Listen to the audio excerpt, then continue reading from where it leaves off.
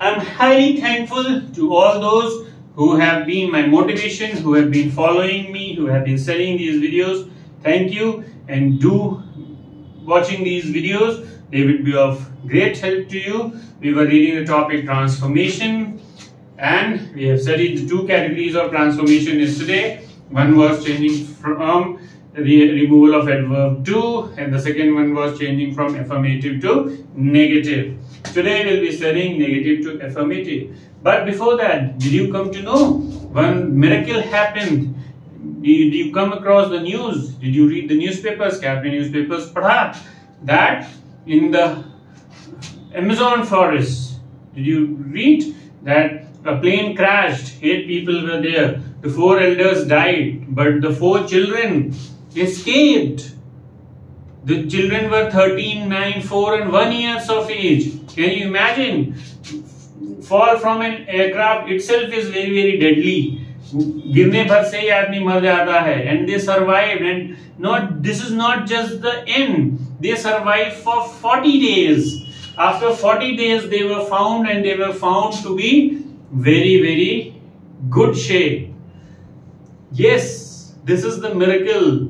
So gods are with them, and that's why they were able to say. There are different kinds of theories circling around that the children were adept at, the eldest one who was 13 years old was adept at the jungle life. उसको सिखाया गया था which fruits to eat, which not to eat, how to survive, and so on and so forth. So there are different kinds of theories going, but it's really just a miracle. Falling from an aeroplane itself is quite dangerous, and it proves fatal most of the time. Hardly only 1 or 2 incidences have happened in the world when the people who have fallen from an aeroplane or in a plane crash, only a few have survived. So this was really a miracle. So I wanted to share you this information.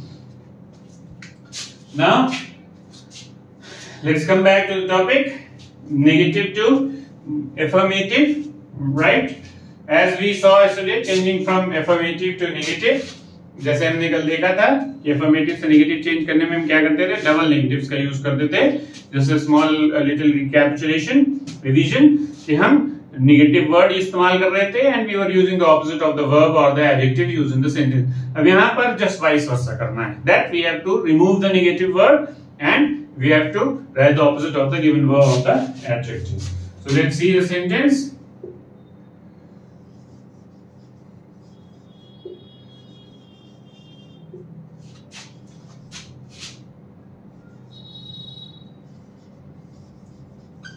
She is not an active student. ठीक है, तो negative word use हुआ है, active use हुआ है. What is the opposite of active? Dull. And how will be changing into affirmative? We'll be removing the negative word simply. So the answer will be she is a dull student. Understood? She will be a dull student. So what we have done, we have just simply removed the negative word and written the opposite of the adjective. So जो भी adjective या verbs दी हुई हैं उनके opposites हम लिख देते हैं, and then the sentence changes into affirmative. Simple.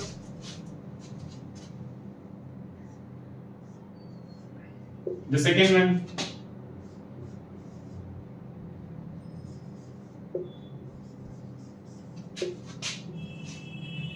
He is not a quick learner.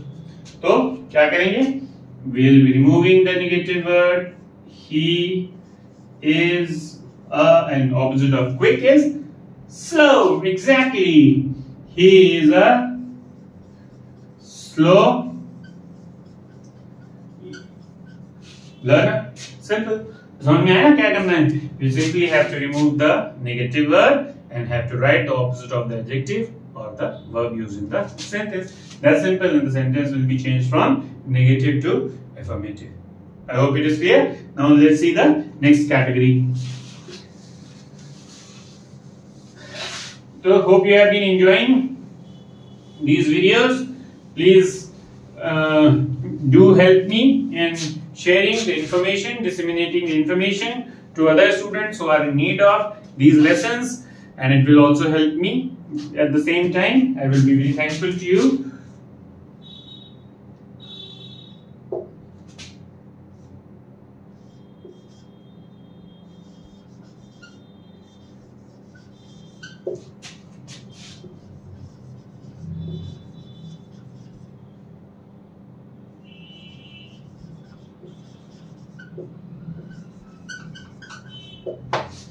None but she has beaten him. So कल क्या किया था?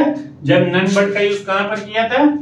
When we were changing from affirmative to negative, we have made use of it when alone was used. So what is the subject here? She. तो हम क्या लिखेंगे? None but की जगह she alone has beaten him. Simple. इस none but है, इसको हटा देंगे, सब्जेक्ट को पहले ले आएंगे और उसकी जगह पर alone का यूज कर लेंगे. I hope it is clear, understood? So यही बस वो वाइस वर्सा करना है. वहां पर नेगेटिव वर्ड और ऑपोजिट का ऐड करना है, यहाँ पर नेगेटिव वर्ड को हटा देना है. हर जगह से जो भी नेगेटिव वर्ड्स हैं उनको तो रिमूव करना ही करना है. ठीक है. Then the next sentence.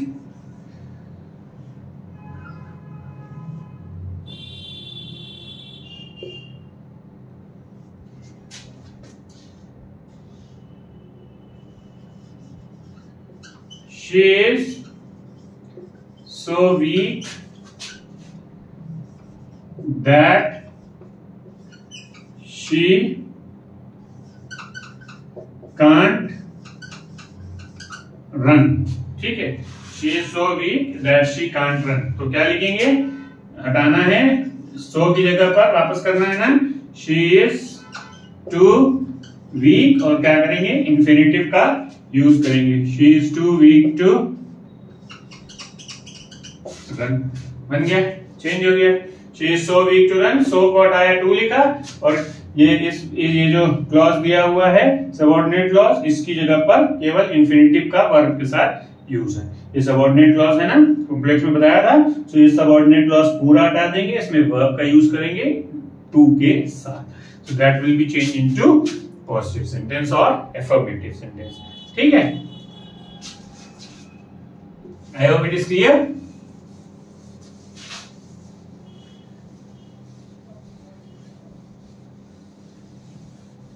So these are changing from negative to affirmative. बहुत सिंपल से सेंटेंसेस हैं. ठीक है.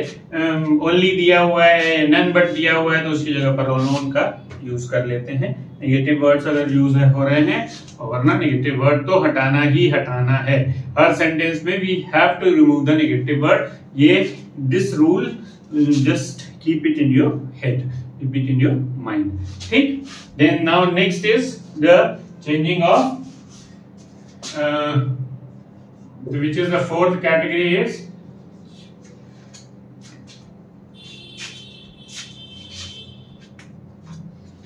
interchange of degree.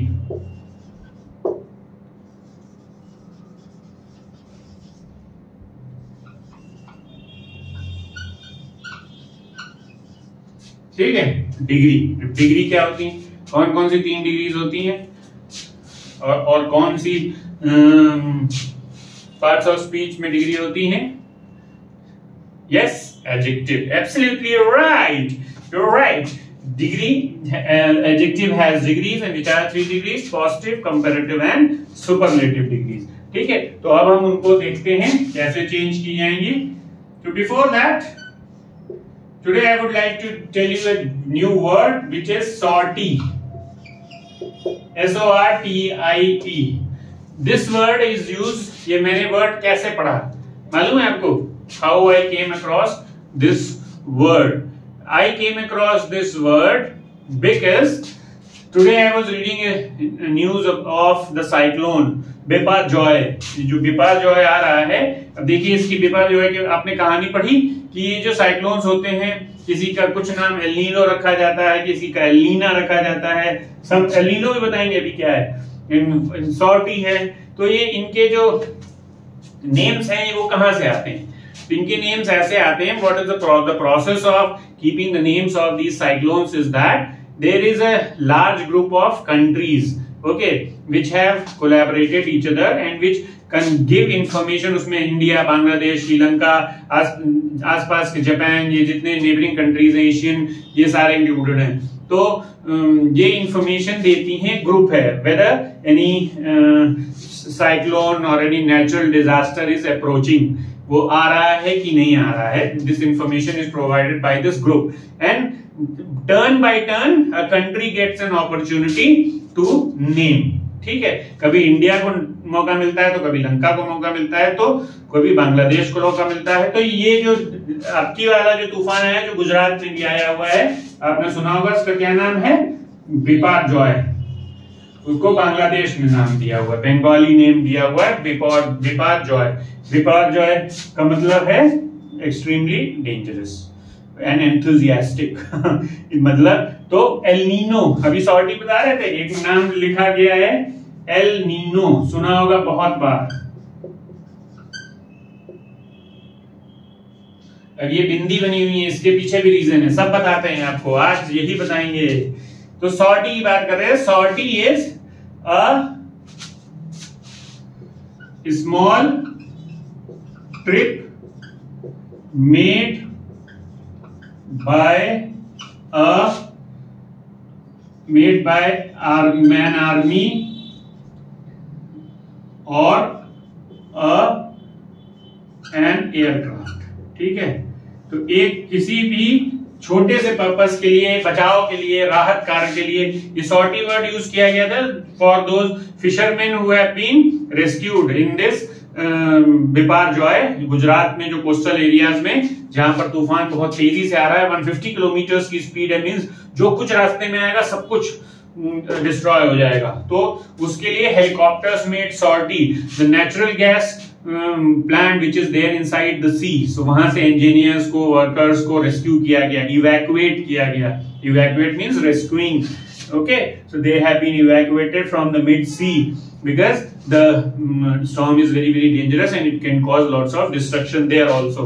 So उसके लिए helicopter sortie use किया गया था, means helicopter made short trips to rescue। तो किसी ट्रिप के लिए, शॉर्ट ट्रिप के लिए, और रेस्क्यूअर के लिए, किसी हेल्प के लिए जो हेलीकॉप्टर या आर्मी ट्रिप्स करती हैं उसको सॉर्टी बोलते हैं। ओनली आर्मी और एरोप्लेन्स, नॉट एनीवन। ठीक है, उसको सॉर्टी बोलते हैं। तो हम एल नीनो की बात कर रहे थे। I was thinking of telling you this rule today, El Nino. तो एल नीनो क्या है? अब देखिए, एल नीनो में दो डॉट्स लगे हुए हैं, इसको ऊपर लिखते हैं थोड़ा सा, you will be finding it more clear.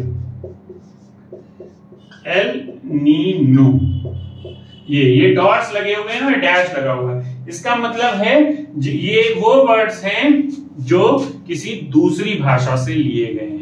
The words which have been taken from different languages. This word has been taken from the French language. So in words में जब pronunciation का change होता है, नी no, the pronunciation is changing. So when the pronunciation changes, they use these dots to show the change of pronunciation. That is why these words have dots over। इसका meaning क्या है? The little boy, छोटा बच्चा। तो एक छोटा बच्चा जिस तरीके से बहुत छोटा है, 2-3 साल का होता है, वो जैसे मिस्चीवस होता है, भाग जाता है इधर से उधर, ये पकड़ा वो पकड़ा, तोड़ दिया, कुछ भी है ना, चिल्ला रहा है, रो रहा है। तो just like a small child, very small child, 2-3-4 years old child is very very mischievous, very very enthusiastic, है ना, rambunctious he is. So similarly, this El Nino is very very enthusiastic, very very mischievous. कभी कहीं जाता है, कभी कहीं जाता है। तो अभी ये अमेरिका साइड था, अब इंडिया में की तरफ बढ़ रहा है। तो इंडिया की तरफ बढ़ने की वजह से क्या हो रहा है, that the meteorological department has forecasted that this year the rainy season will not be good। ठीक है, तो रेनी सीजन अच्छा नहीं होगा। सो इसका सेंटेंस में यूज कैसे कर सकते हैं? India has been affected by El Nino this year, क्योंकि ये नाउन है, डायरेक्टली आप लिख सकते हैं। समझ में आया? एल नीनो क्या बराबर सुनने में आ रहा होगा, एल नीनो एल नीनो। तो इंटरचेंज ऑफ डिग्री, तो सेंटेंस अगर दिया हुआ है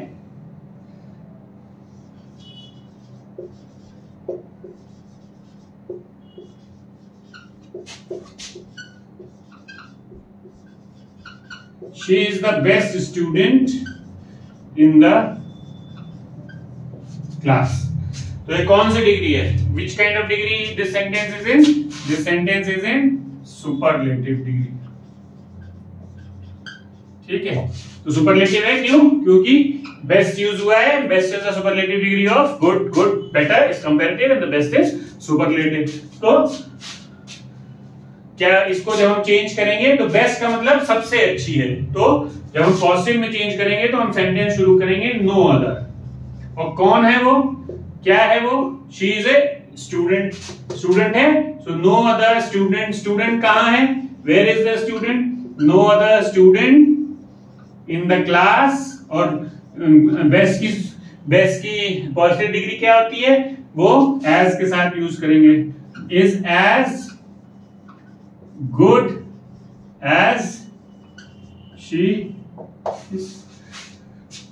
no other student in the class is as good as she is. Complete. ठीक है, तो क्या करेंगे हम? जो भी सब्जेक्ट है उससे पहले नो अदर का यूज करेंगे because best is use in the class. Okay, then will be using the जिसमें जिस कैटेगरी में वो यूज हुआ ऑब्जेक्ट है उसको यूज करेंगे, फिर पॉजिटिव डिग्री यूज करेंगे, then will use right the subject which is used here the meaning and the object. ठीक है, अब तो ये कौन सी डिग्री हो गई? This is positive degree.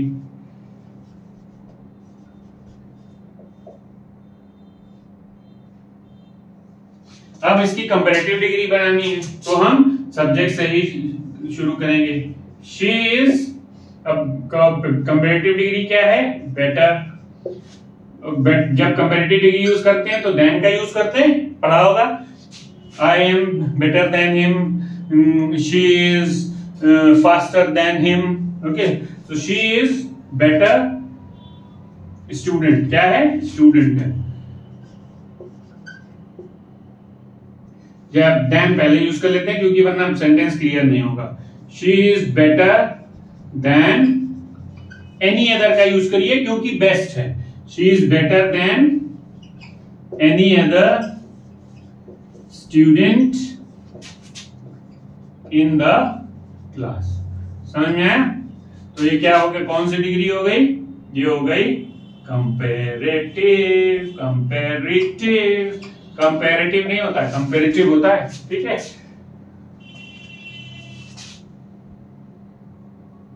लिखते कंपैरेटिव है और बोलते कंपैरेटिव है। ठीक है, she is better than any other student in the class. तो क्या हो गया? हमने बेटर का यूज किया। यहाँ पर देखिए positive degree use, sorry comparative, superlative degree is use, here positive degree use and here comparative degree use.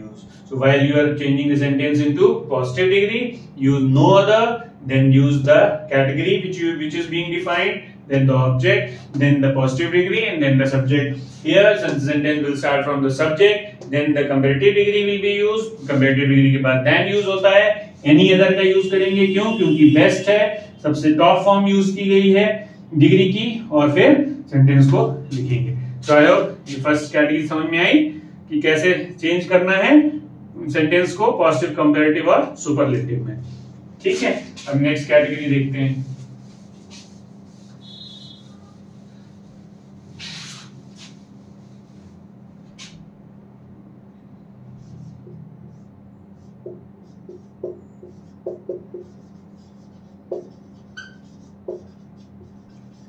APJ Abdul Kalam is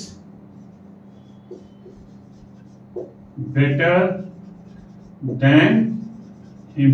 अब दो लोगों के बीच में कंपैरिजन किया गया है। APJ Abdul Kalam is better than him, तो ये कौन सी डिग्री हुई? ये हुई कंपैरेटिव डिग्री हुई।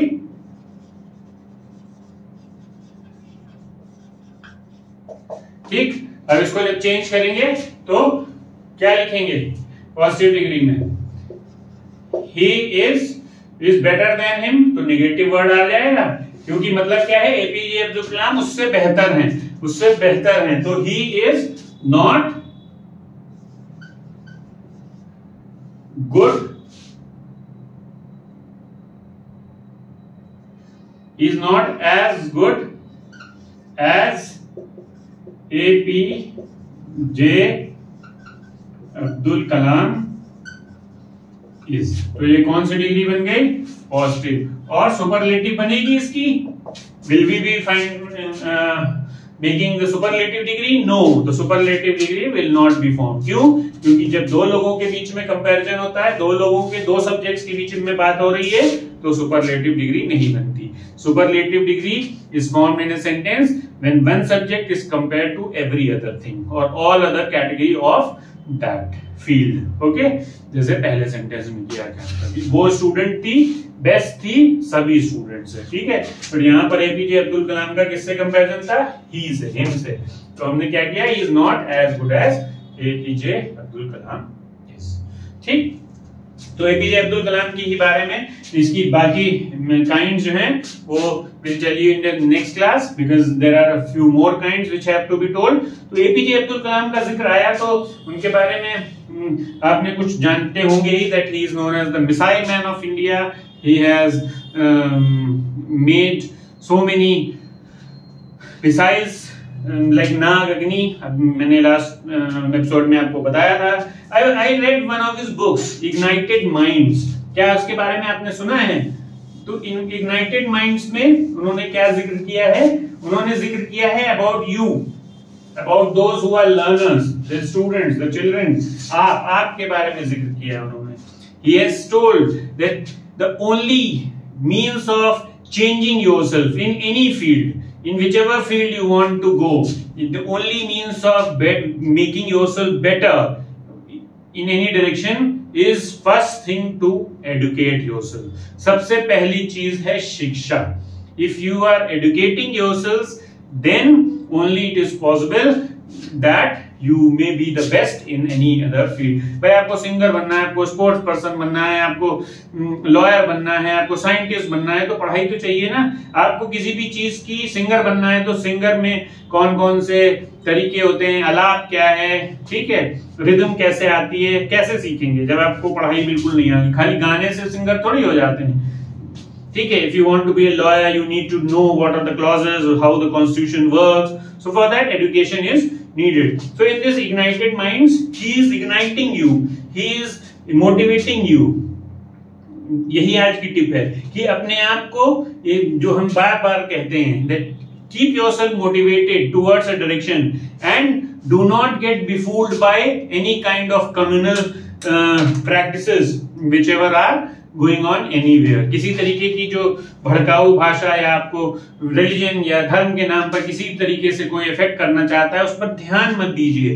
Don't follow, today is the world of fake news, don't follow fake news, don't listen to it, just focus on your goal, just be straight forward. वो बोलते हैं कि मैं जहां कहीं भी गया, मैं पढ़ने के लिए, मुझे लिंकन ने, महात्मा गांधी ने, आइंस्टीन ने, इन लोगों ने बहुत ज्यादा मोटिवेट किया, because they were aimed at, Einstein was aimed at his experiments, like Mahatma Gandhi was aimed at getting India independent. So one goal was set in their life. So similarly, APJ says that it is my appeal to the students, to the learners, that one should always be ready to learn from whichever direction you get। कहीं से भी सीखने को कुछ मिल रहा है तो भागिए। यही आज की टिप है कि उसके पीछे पड़ जाइए, सीखिए। जो भी कहीं से आपको कुछ भी सीखने को मिल रहा है, just pounce upon the opportunity, just learn it,